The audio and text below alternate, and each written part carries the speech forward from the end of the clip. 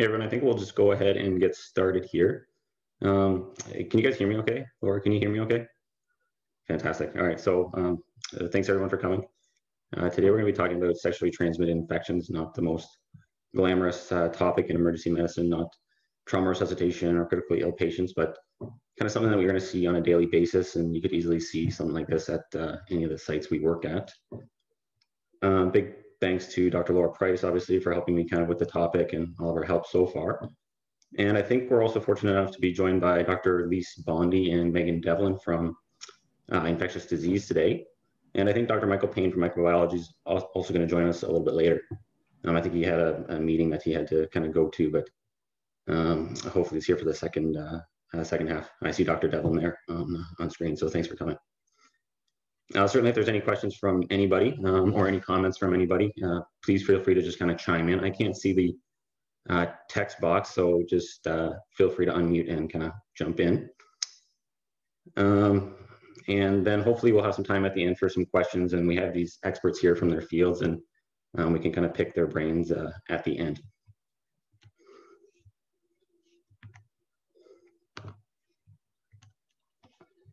All right, so to start, we're going to be talking about the two kind of big STIs that we're going to see in the emergency department, chlamydia and gonorrhea. They're by far the most common.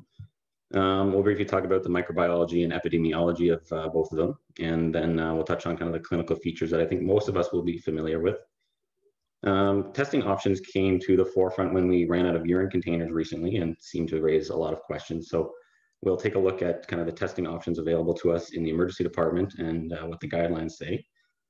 And then finally, the recent CDC updated guidelines are something that we're going to focus on and see whether or not there's something that we should be adopting into our practice in the emerge. We'll do a quick review of syphilis. I don't think there's anything new or groundbreaking with syphilis, but I think it's worth a review. It's on the rise in our community. And then we'll just briefly talk about some follow-up and community resources that we can have for our patients. So chlamydia to start, it's going to be the most common STI that we see, caused by gram-negative intracellular bacteria. So chlamydia is a genus of bacteria, and the species Chlamydia trachomatis is actually what causes chlamydia when we think about it. But there's a couple other species of chlamydia, like Chlamydia pneumoniae and Chlamydia psittaci, that are also pathogenic to humans, but they cause more respiratory viruses. And psittaci causes psittacosis or parrot fever. Here in Canada and the rest of kind of the developed world, chlamydia is a urogenital infection. But something I didn't realize before making these rounds is that Chlamydia trachomatis is actually the leading cause of infectious blindness kind of in the developing world and places with poor kind of interpersonal hygiene and access to clean water. You get the development of these trachoma here, which causes scarring of the upper eyelid, involution of the eyelashes. And so every time you blink, you basically start scarring down your cornea and it becomes opacified essentially. And this is the basis for a lot of WHO community, mass community treatment programs for trachoma, where they kind of give mass community treatments with azithromycin, which will come up a bit later in the talk. Now, chlamydia has a bit of an atypical life cycle in that its infectious entities, these elementary bodies, are not replicative. And it has to kind of undergo a change intracellularly to a reticulate body that can then replicate in the cell. And then these have to kind of change back to their infectious entities before being lysed and being able to cause symptoms. This causes a slightly longer incubation period before symptoms begin compared to something like gonorrhea. And the bacteria preferentially affect epithelial columnar epithelial cells, which explains a lot of the areas of infection, such as the cervix, urethra, pharynx, conjunctiva, and vaginal tissues. In contrast, gonorrhea is caused by the gram-negative Diplococci, Neisseria gonorrhoeae, and also preferentially affects epithelial cells. And this is probably a gram stain that we should be aware of, just because it can cause things like septic joint, and we can get it back in taps that we do. And this is data from the Public Health Ontario website, looking at the incidence of chlamydia in our communities, with Ontario there in the green and our own health unit in the blue. And you can see that over the last kind of 10 or so years, there's been a pretty steady rise in incidence. And again, the same data here presented for gonorrhea, a much lower incidence compared to chlamydia, but again, a fairly consistent increase. And this data is from 2018, presented by the CDC, that shows the age breakdown for both males and females of chlamydia. And what you'll notice is that, unsurprisingly, these are infections that are most common in a younger population, kind of peaking around 20 to 25 years old. And that it tends to have a higher incidence in females. Worth mentioning here that both chlamydia and gonorrhea have very high asymptomatic rates, with some studies even citing up to 70 to 80% of females being asymptomatic for infection. But females are often screened more than men as well, so it can account for some of the increased incidence. Gonorrhea shows a similar age distribution, but a more equal male-female split. And some of the thoughts about why males have a bit of a higher incidence than females is that there's an increased rise in incidence among the men who have sex with men population with gonorrhea. And gonorrhea also causes a much more symptomatic urethritis than chlamydia, which would have men seek treatment more frequently. This is the data from the CDC that shows the gonorrhea incidence among specific populations, and you can see the quite significant increase in incidence among the men who have sex with men population.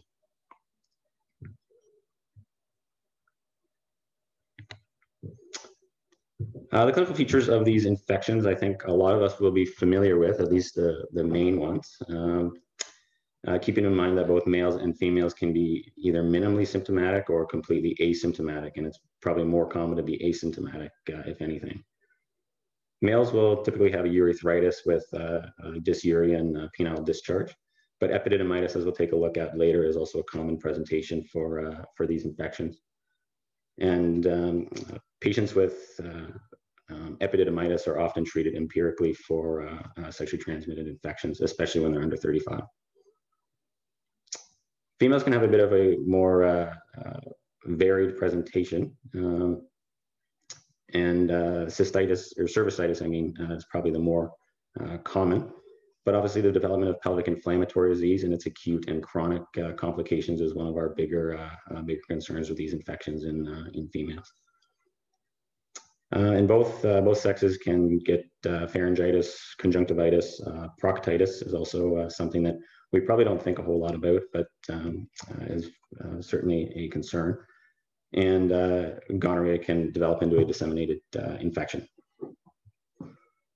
It's not listed here, but in children, specifically neonates, these can be quite serious infections passed from the mother to the infant during birth, and cause things like neonatal conjunctivitis. So if you see a patient with symptoms in keeping with one of these infections, is there a way to tell the difference? Do they have chlamydia? Do they have gonorrhea?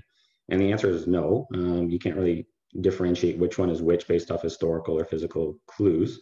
And that's why we not only test for both, but we also often treat empirically for both. Not only do their symptoms overlap, but they also often kind of co-infect each other. And I think there's a lot of people out there Googling onomatopoeia right now, like Dr. Price had to do. So before we talk about how to test, we'll just take a look at the public health recommendations on who we should be testing. And this is just a nice kind of flow diagram that the Public Health Ontario website has available to anybody. There's not really any big surprises here.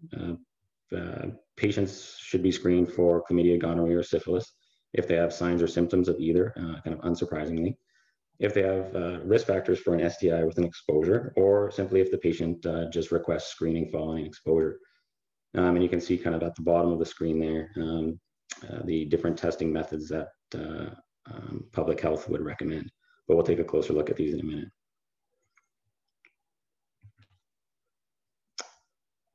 Now, a little more nuanced is, when do we perform a rectal or pharyngeal swab on our patients in the emergency department?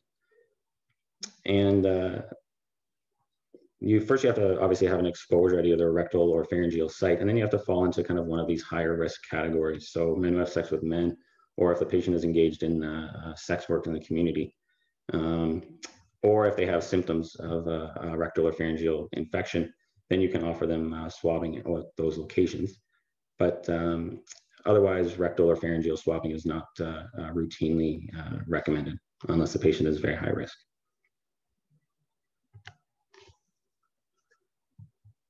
So now we'll take a look at the testing options available to us. And like I mentioned, when we ran out of our urine containers for our male, well, for all patients, but specifically for our male patients, this seemed to raise a lot of questions.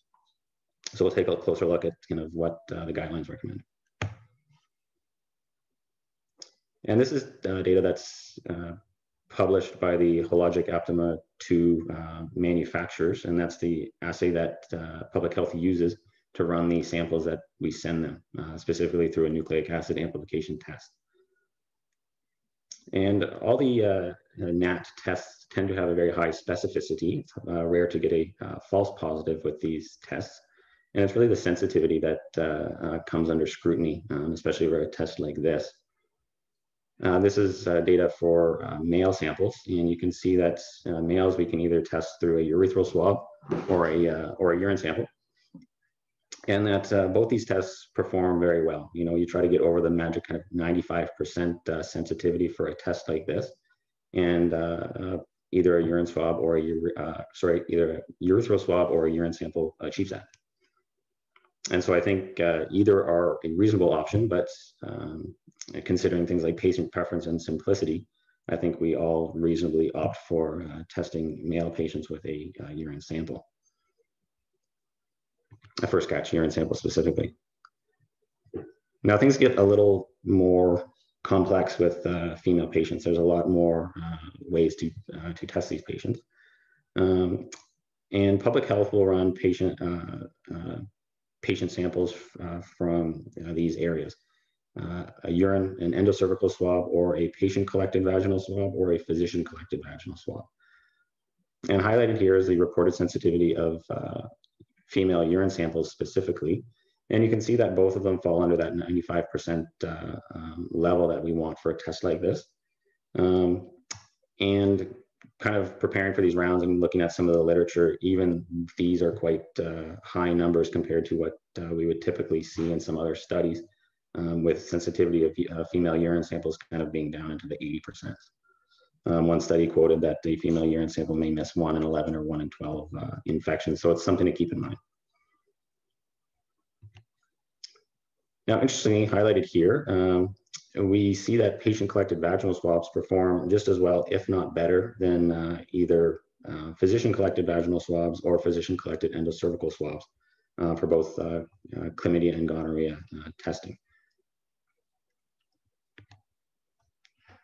And similar data is presented here from a New England Journal article that was a review citing a meta-analysis on the topic for chlamydia screening specifically. Their data here is specific to chlamydia, but again, you can see that a patient-collected vaginal swab outperforms or is equivalent to the other testing methods available. Brendan, sorry to interrupt, but I just wanted to, I was just following the chat here and there's a couple of questions. Yeah, sorry, I can't see the chat box. No, that's okay. But I just figured it's timely to ask now, then wait till the end. There's just two questions. One is the urine sensitivity for the chlamydia gonorrhea, that's based on morning samples, like first. Yeah, so these are all first catch urine samples. That's how Aptima recommends it's done. Sorry, and the other catch doesn't mean morning, just to clarify that. Yeah, I have a slide on that actually. We will talk about that. Okay. And the other question is a similar one that I had. Do we have patient-collected vaginal swabs in London? Because I was trying to do that the other day at St. Joe's and the lab was like, no go. So just curious if Dr. Devlin has anything on it. Yeah, so you probably noticed that if you, and I'll talk about this in a minute, but if you try to put the order in as, you know, when you do a swab, you have to put the site that you collected from. A vaginal swab is not an option, but we'll kind of talk about that. Anything else, Corey? Sorry, I can't actually see the chat box, but thanks for. No, thank you. Thanks. That's good. So yeah, there's a couple of reasons that are postulated, like especially when I mentioned this to some people, why would a vaginal swab perform better than an endocervical swab? And I have one of the kind of Aptima unisex swab kits here that we use in the emergency department, obviously like strictly for these rounds. And if you look at the instructions, it says that you should be swabbing the endocervical area for at least 10 to 30 seconds.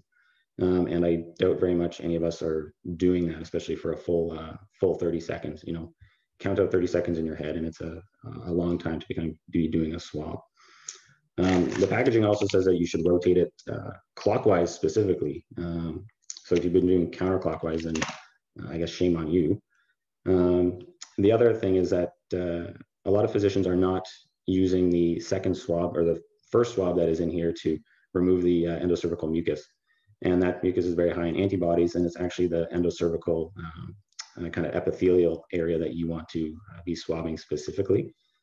And then secondly, some patients might not have cervical infection. And if you're doing an endocervical swab, you might be missing vulvovaginal or urethral infections. And like Gloria was saying, we unfortunately do not have access to vaginal swabs at LHSC. This unisex swab kit is not approved for vaginal swabs.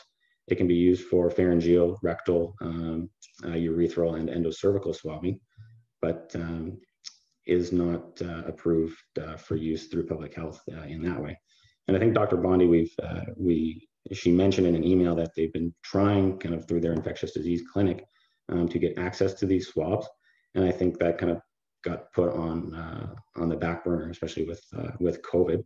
I don't know if Dr. Bondi or Dr. Devlin want to chime in now, or we can discuss this at the end, kind of what's in store for LHSC moving forward. I don't think Dr. Payne is here from microbiology to share kind of his perspective, but he should be here at the end. And so maybe it's a discussion that we can have down the road. So in summary, males, again, kind of dealer's choice. Urine NAT is probably the most reasonable option considering patient preference and simplicity, but a urethral swab performs just as well. And for females, all the guidelines recommend that a vaginal swab, either a physician collected or patient collected vaginal swab, is a first line option, with an endocervical swab also performing just as well. But if we're going to be doing endocervical swabs, which is really the only thing we have access to at this point for females, in terms of first line options, we need to make sure that we're using the proper technique. And we can offer urine tests to females, but it is a second line option. And they should be aware that it has a lower sensitivity and may miss some infections. And then Laura alluded to this a couple minutes ago, but when we're doing urine samples, they are specifically first catch urine samples, and that sometimes raises some confusion for people of all levels of training. What is a first catch urine sample? And it does not mean the first void of the day. It means patients should not void for at least 1 to 2 hours prior to specimen collection, but then they should be catching kind of the first initial part of the stream. Now, these instructions are in contrast. Sorry, I should also mention that females shouldn't be kind of cleansing the area before providing a sample. And these are in contrast to what we would say for a midstream urine collection when we're concerned about cystitis. In cystitis, we're obviously trying to avoid contamination with urethral or vulvovaginal bacteria. But when testing for chlamydia and gonorrhea, that's specifically the kind of areas that we want to test. And if you're collecting a midstream urine, that kind of bacterial load may have been washed out by the time you collect the midstream portion. And these instructions apply to male patients as well. And so this is something that should be clarified with patients because a lot of patients will be getting urine samples from triage, or you'll put in a UA plus this. And if patients are collecting midstream urines, it's going to affect our sensitivity.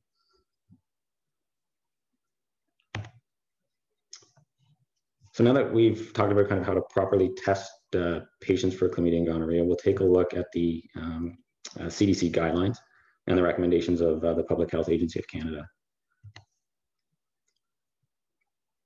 For patients with chlamydia only, this is probably something that we will see less when gonorrhea has been ruled out by an appropriate NAT test. Both guidelines say that a single dose of azithromycin or a week of doxycycline is equivalent, and both are appropriate options for these patients.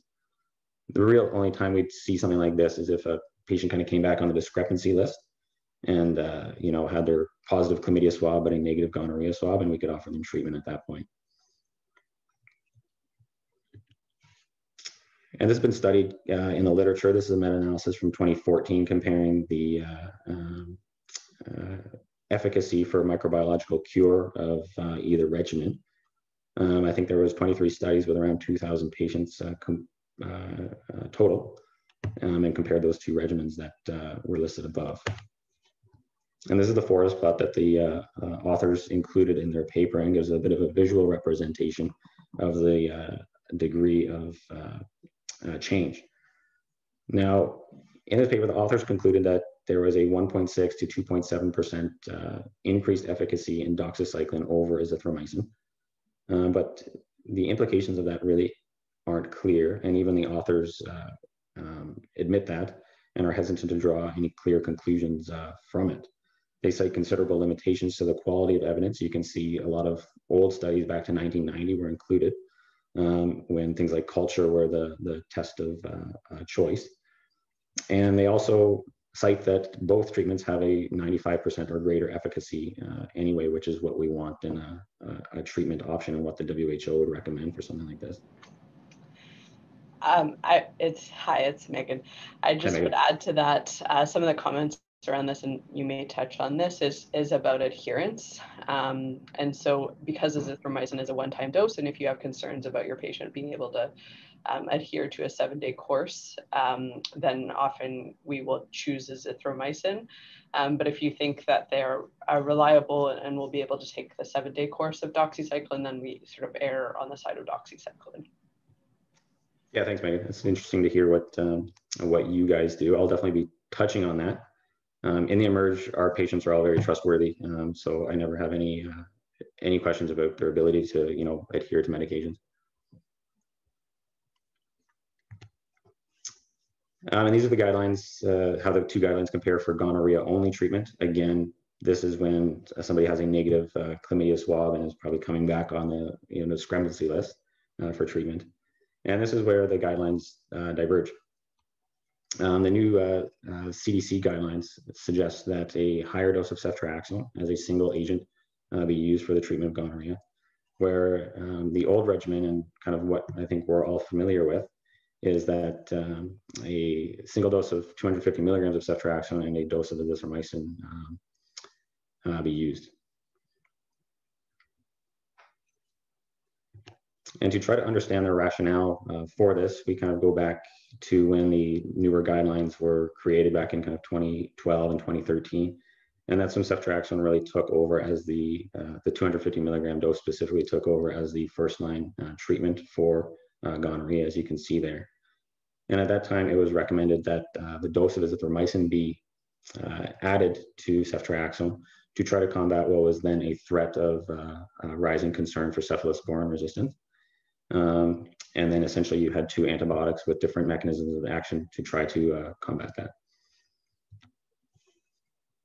And this is data published by the CDC on their kind of gonococcal surveillance program. And you can see here that the resistance to azithromycin has been gradually on the rise, but thankfully the resistance to cephalosporins, and specifically ceftriaxone, remains quite low. And so the CDC concluded in their new 2020 update that although dual drug therapy with different mechanisms of action might have mitigated emergence of reduced susceptibility to ceftriaxone, concerns regarding potential harm to the microbiome, the effect on other pathogens, diminishes the benefits of maintaining dual therapy as the recommended treatment.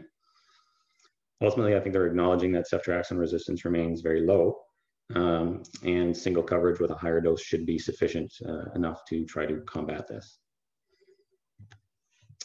And here are the resistance data for Canada. Dr. Michael Payne was kind enough to forward us this. And you can see a similar trend with increasing azithromycin resistance for gonorrhea but a low resistance for cephalosporins. And what we probably care most about is ceftriaxone specifically.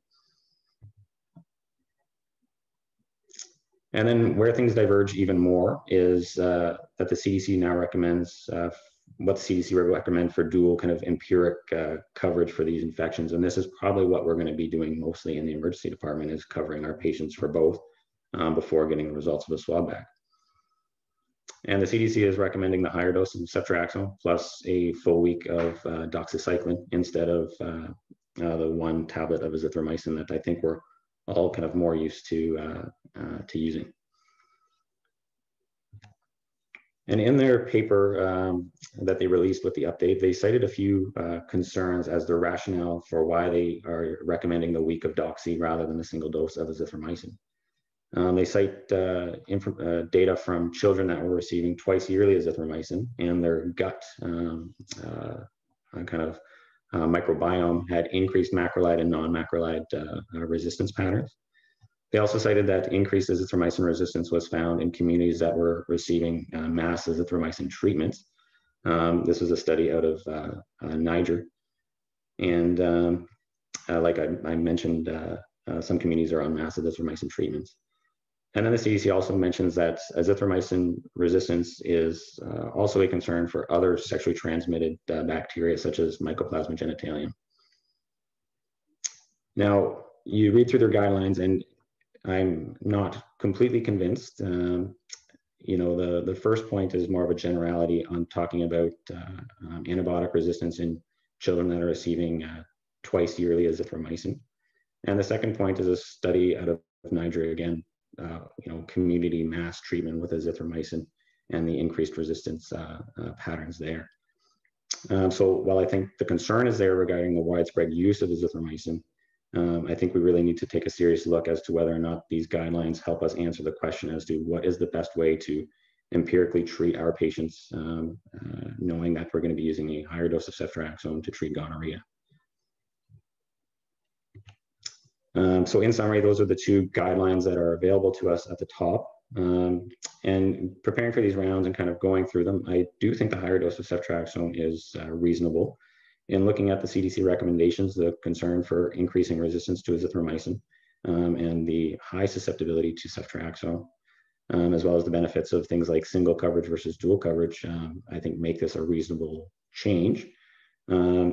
I think it carries little in the way of increased risk to our patients. Obviously, a higher IM dose of ceftriaxone is the drawback, but could also mitigate the effects of PO antibiotics, like the GI side effects of that. Now, when we're talking about doxycycline versus azithromycin, like Dr. Devlin mentioned, I think we really need to weigh the risk benefit as to which way we should be going. We've established that there is maybe a marginal benefit of doxycycline over azithromycin for the treatment of chlamydia. But Dr. Devlin mentioned that this needs to be weighed against things like patient preference, the side effect profiles of either of those antibiotics, and the ability of our patients to both afford a prescription, to go out and get a prescription filled, and then to adhere to a week's worth of BID dosing. So I think there is a little bit of caution there when we're going to think about giving people a week's worth of doxy over a single dose of azithromycin. So regardless of what regimen is chosen, we should be providing good discharge instructions for our patients. They should be instructed to be abstinent for 1 week post-treatment or when their course of doxy finishes. And then it's recommended that especially high-risk patients be rescreened in 3 to 6 months. Something that's come up a couple of times is, do patients need to get a test of cure? Do they need to be retested after they finish treatment? And generally they do not, but the indications for a test of cure are listed there. Things like suboptimal patient compliance. If you're using an alternative regimen, I haven't talked about any of the alternative regimens just in the interest of time, but if you're using kind of second or third line treatment regimens, or in patients that are prepubertal, peripubertal, or pregnant, they should all be referred for a test of cure. And that happens usually around 3 weeks following treatment. We'll talk about some of the other manifestations of these infections and some of the complications you can get. Pelvic inflammatory disease is a bit of a nebulous diagnosis for us in the emergency department sometimes, and I think probably goes undiagnosed or missed a fair amount. An infection of the upper genital tract in females, and can be caused by a variety of bacteria listed there. And this is the table from Rosen's that lists some of the diagnostic criteria, and this table shows up in the other guidelines as well. And you can see you don't need a whole lot in order to start down a presumptive diagnosis of pelvic inflammatory disease. The additional criteria help add accuracy to the diagnosis, but are not necessary. And it's obvious, it can be glaring in the face if a patient comes in with fever and pelvic pain and vaginal discharge. But sometimes the symptoms are much more subtle, such as subacute pelvic discomfort, dyspareunia, abnormal vaginal bleeding, or even vaginal spotting, and lower urinary tract symptoms. So I think we need to maintain a high index of suspicion for this, this condition. And treatment is generally divided into inpatient and outpatient regimens, and we care mostly about the outpatient regimen, where we're giving patients a shot of ceftriaxone and then they get 2 weeks worth of doxy. And all guidelines seem to agree that you should be considering 2 weeks worth of metronidazole in these patients as well. And me and Dr. Price have kind of gone through the guidelines to see when are indications for using metronidazole. And some things, like if patients have moderate to severe PID but still warrant outpatient treatment, if they have structural abnormalities such as an adnexal mass or abscess formation, or symptoms in keeping with DV or trichomonas, then you could also treat the patient with metronidazole. Epididymitis is another manifestation of these infections, and the guidelines seem to stratify patients based on the risk of whether or not enteric pathogens are responsible for the infection, or if STI pathogens are responsible. And that age of when things diverge seems to be around 35. When you would be covering, under 35, you'd be covering patients for chlamydia and gonorrhea with a dose of ceftriaxone and 10 days worth of doxycycline. If they're more at risk for enteric pathogens, then a fluoroquinolone can be used. And in the men who have sex with men population, you kind of split the difference and cover them for both. I think it's prudent to take a good history from your patient and kind of help risk stratify them yourself, because just because somebody's under 35 or over 35 doesn't necessarily mean they fall nicely into one of these boxes. Disseminated gonococcal infection is worth mentioning. Thankfully, it's rare, but it can happen in up to 3% of patients. And just to make it harder to diagnose in the emergency department, some patients will not have kind of prodromal genital symptoms. The prototypical thing is the arthritis dermatitis syndrome, and UpToDate kind of lists the frequency of symptoms there.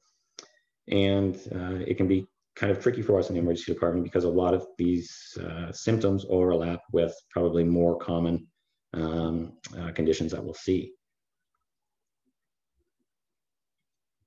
Also important to note that you can get a monoarticular septic arthritis from disseminated gonorrhea, and it's important to think about in those patients that might not have the traditional risk factors for a septic joint, but are coming in with a red hot swollen knee. And these are just some good examples of the vesiculopapular rash that you can get with a disseminated infection. Sometimes they're a little bit hemorrhagic, and they can be generalized, including the palms and soles. And now we'll just wrap up talking about these two STIs, lymphogranuloma and syphilis, because both are on the rise in our community. LGB is quite rare. It's also caused by chlamydia trachomatis, but different serotypes or kind of subtypes of the bacteria. And its incidence is increasing in the men who have sex with men population. The primary infection of a kind of painless lesion or papule, or sometimes a painless ulcer, can sometimes go unnoticed, and patients will likely present with secondary infections such as inguinal lymphadenopathy, rectal bleeding, and severe kind of proctitis symptoms, including discharge and tenesmus. And there is an association with HIV, and it not only makes patients more prone to spreading the virus, but also more prone to becoming infected with the virus as well.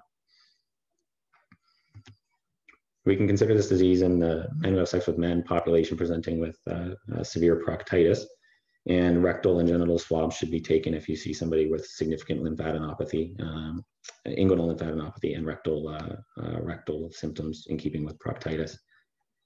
Public health will, did you?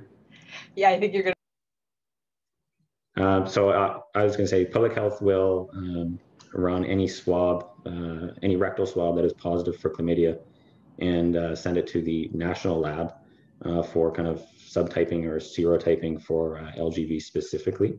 And that will happen automatically as long as you properly label the swab as a rectal source. And if it does come back positive for the LGV serotypes, then patients will need an extended course of doxycycline for 3 weeks. Is that what you were going to mention, Dr. Devlin? Yeah, that's great. Yeah. So we'll end here with syphilis caused by Treponema pallidum, this nasty little thing on the right here. And it's been increasing in recent years. And it's often called the great imitator. I think of it as like the lupus of the sexually transmitted infection world. And we'll see why in a second. It's got an interesting kind of history. The first outbreak was described in Europe back in the 1400s. And there's competing theories as to whether or not syphilis was always in Europe, or if it was a New World disease brought from the Americas by Columbus back to Europe. Columbus's first voyage returned in 1493, so it does seem a little bit suspicious. They used to call it the Great Pox, but the Italian poet wrote a poem called Syphilis or the French Disease, where a kind of shepherd boy named Syphilis got smited by the gods with a horrible pox. And I guess the name has kind of stuck. Before that, like I mentioned, the Italians called it the French disease, probably alluding to the fact that French soldiers seem to bring be associated with the outbreak. But the French called it the Italian disease, and this Dutch called it the Spanish disease, and the Russians called it the Polish disease. So I kind of found this interesting. I guess you kind of pick whatever country you hated, and then attributed to syphilis to and blame them for syphilis.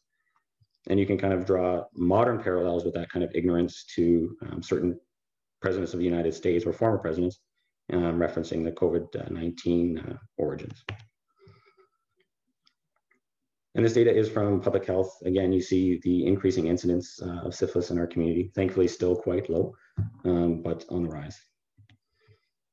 And the age breakdown of that data shows that, again, still an infection of younger people, but has a bit of a wider distribution and can affect older people as well. Syphilis is broken up, I'm sure a lot of us know, primary, secondary, tertiary infections, as well as a latent stage as possible, with the primary infection being heralded by kind of this painless chancre that will heal on its own over 3 to 6 weeks, even without treatment. And some patients get non-tender lymphadenopathy. And it's usually kind of a well kind of demarcated ulcer that's usually kind of clean based and not super inflammatory looking. Every time you read about syphilis and this painless chancre that goes unnoticed, you kind of wonder how on earth that can go unnoticed and be painless, but I think that's what they say. And secondary syphilis, I think, is where it gets its great name, the great imitator, from. You can see kind of what it'll pop. Secondary syphilis can happen a few weeks or months after that chancre appears and disappears, and patients are still infectious. Obviously, the rash is the most kind of common or most obvious symptom that we'll see in patients, but you can see in box 1 there the kind of presentations patients can have with secondary syphilis. And I think with the exception of probably respiratory complaints and chest pain, that pretty much covers every emergency medicine kind of presentation. So can be a very nebulous and difficult diagnosis for us to make, unless that, you know, classic rash is staring you in the face. And this is one of the kind of examples of the different morphology this rash can take. It can be usually generalized. You can get mucosal kind of erosions, and then papules on the hands. Sometimes it's quite a dark or scaly rash as well. Tertiary syphilis, thankfully quite rare, but it also doesn't require previous symptoms to make diagnosis even more difficult. A hallmark by kind of gummatous disease that you can get of the viscera, skin, bones, subcutaneous tissues. aortitis and aortic aneurysm is also possible. Neurosyphilis can develop at any stage, with the early neurosyphilis symptoms sometimes being heralded by kind of acute meningitis symptoms, or even just ocular complaints such as uveitis. Patients can be at risk for getting kind of meningovascular disease and stroke. And then late neurosyphilis, thankfully very rare, but can cause something called general paresis, or general paresis of the insane. And kind of reading about it sounds terrifying. You get kind of apathy, impaired judgment, delusions. Eventually you kind of get cerebral atrophy, which leads to wasting, cachexia. And as one article put it, eventually the paretic dies bedridden, cachectic, and completely disoriented, frequently in a state of status epilepticus. And the Wikipedia article said that originally the cause was believed to be inherent weakness of character or constitution. So I thought it's probably just easier to be a doctor back then, when you could blame status epilepticus and psychosis, that the patient just has a weak constitution and there's nothing that we can give.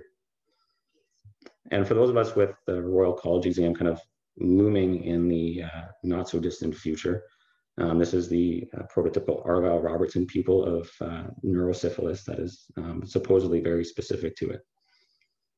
And I think we all carefully look for this in all the patients that we assess. Syphilis is more straightforward to test for, in that it's a serum test and sent for serum syphilis and run by the public health lab. It's no longer that kind of VDRL assay that some of us may be more familiar with, but it still sends for treponemal and non-treponemal tests. The first test they'll do is an antibody test that detects IgG and IgM antibodies. And if nothing is detected, then the result is reported as syphilis not detected. If those antibodies are positive, then it's sent for further testing, where you get a non-treponemal antibody assay that may, I think, result a kind of a quantitative titer that can help kind of assess response to treatment and the chronicity of the infection. And I believe if you're sending CSF for syphilis, it's still done in the VDRL assay. And treatment options are listed here. Primary and secondary syphilis kind of within our realm to be using a single dose of long-acting penicillin G, IM, and then the other kind of regimens there will be done with a specialist consultation. So in summary, I know we kind of covered a whole bunch of stuff fairly quickly. Chlamydia and gonorrhea can be equivalently tested for in males with either a urine or urethral swab. Females, a self-administered vaginal swab is a first-line test, but not available to us at LHSC at this moment. So when we're doing our endocervical swab, we should be making sure we're using proper technique. And urine samples are considered a second-line testing treatment, or a testing option for our patients.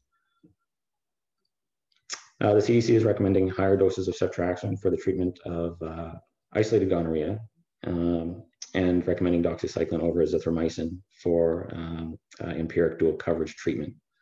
Like Dr. Devlin mentioned, I think we need to carefully weigh the risks and benefits of those two different regimens. Things like patient preference, their ability to afford and get a prescription filled, and adherence is going to be kind of the main thing we should be worried about.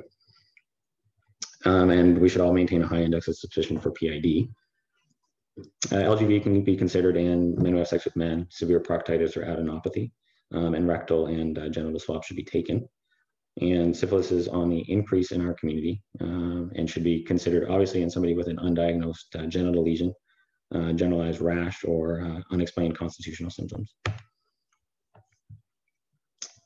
And before I end, this is something we should all be aware of, is this great resource that we have in our community through the Middlesex London Health Unit and the services that they offer patients.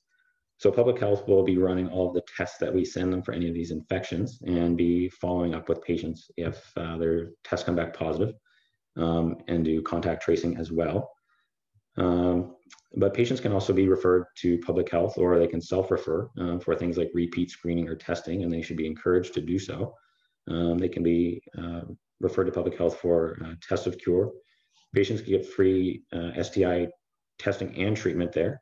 Pregnancy testing, low-cost birth control options, IUD insertion, emergency contraception, and cervical cancer screening can be done at the public health unit as well. I've had a patient in the emergency department request a pap smear, and I don't think we even have any of that stuff, let alone an indication in the emergency department to do it. So be aware of this resource for our patients and encourage them to utilize it if you see them with an infection like this. And those are some of the references I used, and I'm happy to field any questions or comments. Nicely done, Brendan. I've wondered, does everybody who's suspected of having syphilis need a LP? Or if not, what are the indications for getting CSF on somebody suspected or diagnosed with syphilis? Thanks, Roy. So no, I don't think we need to be doing LPs on patients that we suspect having syphilis. You can send the serums testing, certainly, but if they have signs or symptoms of neurosyphilis, then I think that'd be an indication. I'd be happy to defer to one of our infectious disease colleagues to see what they're doing in terms of lumbar punctures for patients that have syphilis. But as far as my understanding is, no, I don't think we need to be routinely doing LPs. I would agree with that, Brendan. What I would say about LP, so when you suspect syphilis or you have a patient with a high-risk sexual behavior history, that you do be sensitive, or you are sensitive to any neurologic symptoms. And so we see a lot of ocular syphilis here in London, which we collaborate with the ophthalmologists quite a bit about. That same goes for otic syphilis, so that patient may have tinnitus symptoms. So just to make sure that you're screening them for some of the symptoms that they may have in secondary syphilis. Typically, we do lumbar punctures if they have neurologic symptoms, or if they have HIV with a high RPR titer, which you guys wouldn't necessarily have upfront if you're just suspecting syphilis. So I would just offer that if you do screen the patient for any neurologic symptoms, and then proceed to an LP if that's the case. Thanks a lot, Dr. Devlin. Brendan, it's Justin Yan here, and I apologize if I missed it because I was at another meeting and joined about 10, 15 minutes late, but it's sort of a technical question. I'm not sure if it's a bit of a silly question at all, but with our guidelines recommending IM ceftriaxone, if somebody has an IV already in situ and they're saying, can't I just get my antibiotics through the IV in terms of the ceftriaxone, do we need to change the dosing? That's a really good question, Justin. I never kind of came across that in the literature. All of the guidelines say intramuscular is fine, and that's probably because most of these patients are being treated in places that don't routinely acquire IV access on patients. I wouldn't imagine so, but I'm going to have to defer this to one of our experts and see what they would recommend. That's a really good question, and one that I don't know the exact answer to. I know for when we treat syphilis, we need to give IM and penicillin because it elutes over a longer period of time, so has a longer half-life. Lise, do you know the answer to that? No, I don't actually. I think it would be fine because we use IV ceftriaxone to treat disseminated gonorrhea or gonococcal arthritis. So I imagine it would be fine. I don't think it's like a depot, unlike the benzathine penicillin we use for syphilis. But I'd have to look it up, to be honest. I've never gotten asked that question. Yeah, it's more of just a practical thing, right? So we'll often see patients who maybe the nurse has started an IV or put in a lock at triage, for instance, when they're doing blood work or what have you. And the question always arises in my mind that we're giving 250 IM, but then oftentimes for like urosepsis or something, we're giving a gram ceftriaxone IV. And I never know in those situations where there's already an IV, if I'm like, okay, can we just use the IV for the ceftriaxone if I should be giving a whole gram or if I should be giving a 250 dose or what have you. So it was just more of a practical question that I wasn't really sure about. Yeah, I'll ask our pharmacist and we can get back to you guys by email. Yeah, it's probably quite a bit less painful actually to get an IV put in than to have 2 doses of IM ceftriaxone. Yeah. On that same train, I have another question about gonococcal stuff. So according to the STI Canada app, which apparently is run by Public Health, one of the options that they provide, so ceftriaxone obviously is there, but for those who can't get IM, if you're treating them as an outpatient, is cefixime PO. Just wondering in terms of efficacy and treating that, is that something, if for whatever reason we needed to use that option, is that a no-no, or are you guys good with that? So Gori, when I was looking at the guidelines, I believe cefixime came up as an appropriate treatment regimen as well. But obviously focus kind of on ceftriaxone because it's what we have in the emergency department and wouldn't require kind of outpatient prescriptions. I'm not sure what our infectious disease colleagues are doing and whether or not, if patients can't get ceftriaxone, if they can safely get cefixime. Yeah, I mean, I this think brings up a few of the issues that are in pediatrics for us. That in the pediatric world, or that we still have the recommendation for cefixime because the issues are that of resistance in the pediatric world are so low that we still feel or that the cefixime or that is appropriate. And that's what most of the sexual assault centers or that in Canada still use for children. There's also a couple of issues in the prepubertal or the non-sexually active kid that we should bring up because some of you are going to be working with that population as well. Certainly we don't do speculum exams and don't do endocervical swabs. Certainly it's a problem. I don't know what Joe's does, not having vaginal swabs for NAT testing in kids, because that's the recommendation or that for prepubertal children and non-sexually active children in terms of doing these testing. One other issue comes up about NATs, and that's the sensitivity of NATs, the specificity of NATs in the prepubertal population. Because the prevalence is so low in that population, there are questions in the literature about the specificity of NATs. And in general, oftentimes, certainly in the sexual abuse group, we do not treat prepubertal children on the first assessment. After their assessment, we do a repeat testing for them. In the American literature, they recommend a second different NAT. In Ontario, that's not available.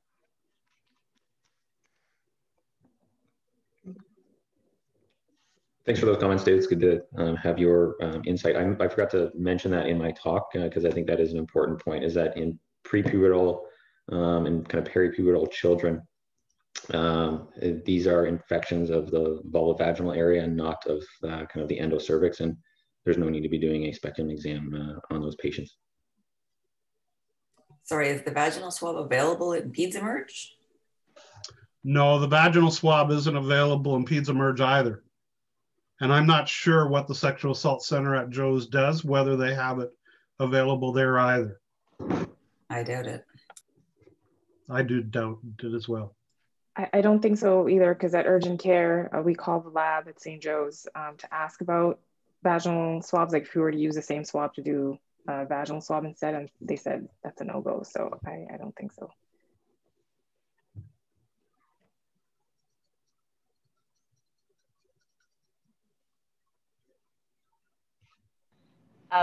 Can I add a few extra comments from the ID person's perspective? Please, yeah, that's why we have you here. Thank you. So first of all, great presentation. Thanks for doing that. So as you all may know, there's a lot of shortages right now of the Aptima. And so we're having issues even in our clinic where we screen a lot of patients for STIs and how to collect those swabs. And so I don't know, I was hoping Mike could come to give us an update about, Dr. Payne, about when those will be restocked, but certainly that's been an issue, and I'm sure it's been an issue for you guys in Emerge as well. What I would say is that you have any patient with high risk sexual behavior, that they do be referred to the sexual health clinic and MLHU so they can have Q3 monthly screening, and that you guys are aware of PrEP, which is pre-exposure prophylaxis for HIV, which there's a clinic both at MLHU, and also we see those patients here in our clinic at St. Joe's. So that just should be sort of something that you may talk about or offer to the patients. And that if someone does have high risk sexual behaviors, that we're also sending HIV and syphilis testing for those patients in addition to your gonorrhea and chlamydia screening, which I'm not sure if it's standard for you guys to do. And I'm just gonna share one piece of literature. Megan, you muted yourself. I'm sharing just a link to a new piece of literature that was just published comparing azithro versus doxy for rectal chlamydia. And in this RCT, doxy is clearly a superior treatment in that situation. Sorry, it's just Michael Payne here. Sorry, I was double booked on a meeting, so I didn't know if there's any questions for the lab. Sorry to jump in there at the end, Megan. Thanks for coming, Dr. Payne. I think, and thanks for those comments, Dr. Devlin. I think the only kind of question that was still up in the air, kind of from a microbiological or lab standpoint, was whether or not we'll be having access to vaginal swabs or kind of the multi-test swabs at LHSC at some point. Yeah, no, thanks for bringing that up. And I was going to come to give an update to the group on that. So obviously the unisex endocervical swabs are on back order. They were actually used for COVID testing in the spring and for a period of time. And as well as their manufacturing capacity has been impacted for Hologic or Optima, who actually makes those swabs. So every single center is dealing with these issues, even at the public health unit in our STI clinics. So it's going to be an issue with the unisex swabs for quite some time. And the supply issue, I don't have a great line of sight on some new swabs on that. And even the urine collection kits are also of limited supply. But what I will say is that I've been working with HMMS on the multi-test swabs, and we will very soon have a supply of the multi-test swabs in-house. What's our line of sight going forward? So what's the reliability of the supply? I don't know. So I could say that we have enough for the next month that will be coming in for the multi-test swabs, and we'll certainly work with the Emerge group that will give you the ability to do a vaginal swab. They can also be used for rectal, throat, and even urethra meatal swab as well. So hopefully it'll give you some options, and certainly Dr. Bonnie and Dr. Devlin on there as well, like for some of the other ID clinics as well, they'll be made available. So I just got off the phone with them this morning about that. So I'm hopeful we can get that available to your group for testing. That's fantastic news. And Mike, can you comment on the cefixime, like what you think about using cefixime based? I think it's probably a reasonable alternative. Ceftriaxone probably should be first line. But if you, for instance, the patient's refusing parenteral treatment, the cefixime susceptibility seems to actually be improving in Ontario. I don't know if you could comment on that. Yeah, so I mean, what I would say is that the susceptibility has actually been better over the past few years with regards to that. The thing is, though, is that with cefixime, there's pharmacokinetic and dynamic issues with that medication, particularly for throat and sometimes even for rectal GC. It hasn't been preferred, but for urethral sites, it actually performs reasonably well. I do use it for, as you said, patients who are refusing a parenteral injection. I would still consider ceftriaxone as the first line treatment. If someone gets oral cefixime, personally, I would do a test to cure on that person, just because it's not typically our first line agent. But I wouldn't say that I certainly have used it for certain populations who, for whatever reason, are refusing an injection. But I would just say that you can use it, but I would recommend a test to cure, and they could even get that with their family physician or with the health unit to go in and get that done. That's great, thank you.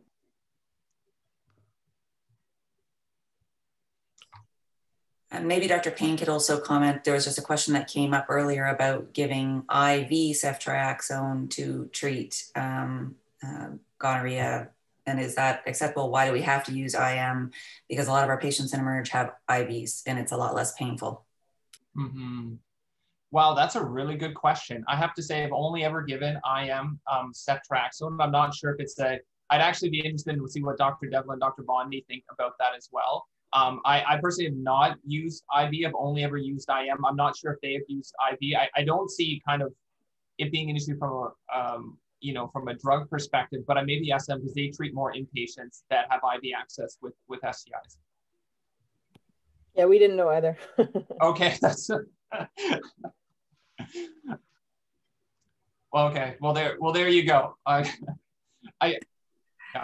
We just thought we'd get your perspective too, since we weren't sure. So thank you. All guidelines say intramuscular, so it's hard to know for a fact. I mean, I guess my default would be is that potentially you could use IV, but then again, it's not first line, like it's not listed as first line agent. And again, you may have to do a test for that individual. But I don't know for sure. I've never done it myself.